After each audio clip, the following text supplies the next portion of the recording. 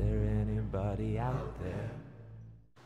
Hi, this is Linda, and I just read an article from the Activist Post, and it was about a situation that happened in Puyallup, Washington, where the Puyallup police did a drill against angry parents from a school. They did it at the fairgrounds there. Angry parents at a school. I was a teacher once. We never once had to call the police because parents were angry. Usually the parents had a right to be angry, and I quit being a teacher when No Child Left Behind came into play because they changed everything. I'll tell you real quickly, they tried to get you to push any free-thinking kid on meds, and also Planned Parenthood, and I think it started in 5th grade.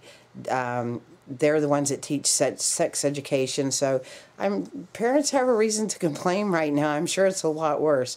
But anyway, let me show you this article, and I'll leave the link. Hope you guys have a nice day. Okay, the date on this is Friday, May 10th, 2013. As you can see, the desensitization training, police practice fighting angry parents.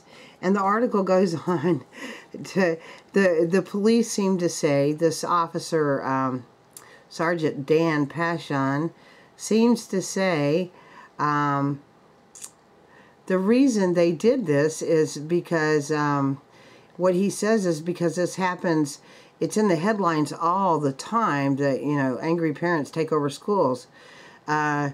The idea was to test the response of the police and firefighters to a situation that was right out of the news headlines. What news headlines? I read a lot of news, and every day these angry parents taking over a school at gunpoint requiring SWAT intervention somehow completely escaped my notice. But so you need to read this because it's really true. And I actually called, and I'll leave the number. I called and be very nice and kind I was, and tell them that you just really don't approve of this.